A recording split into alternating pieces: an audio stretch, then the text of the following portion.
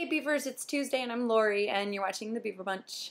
This week we have a question that I may or may not answer because last week on Wednesday I'm sure you've all heard about the 14-year-old who committed suicide in the United States, and that really affects me, and I hope it affects you too, but I have to talk about it.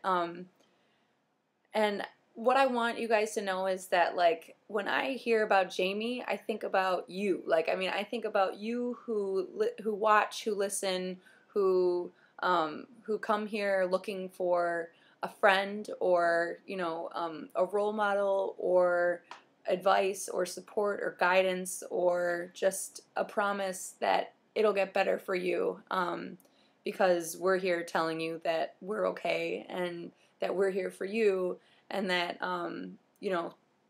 it's okay to be different, and whether or not you identify with any of us on this channel, I hope that you know that there's things that unite us as humans that that you can always come to, and that you can always find, and that you can always relate to in us, whether you're from where we're from, or whether you're our age, or our ethnicity, or anything like us. Like, we're all in this together, and I want to bring up again that we are teaming up this year with stompoutbullying.org, who they provide a lot of resources for schools or for communities that involve, like, advice and tips and like guidelines and pamphlets for schools and things, dealing, or even for parents, if your kid's getting bullied, or if your kid is the bully, or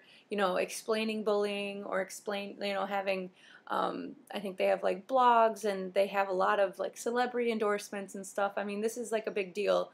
And on October 3rd, we're wearing blue shirts in honor of Stomp Out Bullying, and we're doing it in honor of Jamey now. I mean, think about it. Like, he represents so much of, like, why bullying in school is not okay. Like, Jamey didn't feel like he could find help, or he didn't feel like, he felt like he was alone, or like he couldn't withstand, like, the torment of everyday life. Like, people were making him feel like he was less than extraordinary, and they were making him feel like he didn't belong. And each and every one of you belongs wherever it is that you are right now, and if not, then somewhere else. But really, like, you belong on this earth, and, like, there's people that love you, and there's people that care about you so much, and I think that what hurts so much about hearing about Jamey is that the torment of his day-to-day life, like, was too much. And it's like,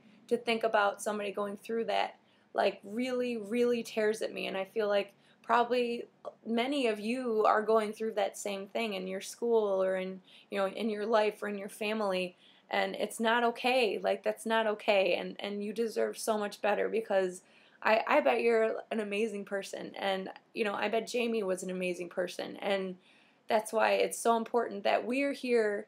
That's why we do what we do here on this channel. I know, at least myself, like, I don't like to hear myself talk, but when I know that you relate to me, or that you say, hey, you make me feel happy, or you helped me get through today, or you gave me something to look forward to, or you saved my life, like, whatever it is, it's like, that's why we do this. Like, we love you, and we don't even know you, because you're Jamey, like, I just want you guys to know that, like, that's why we do this.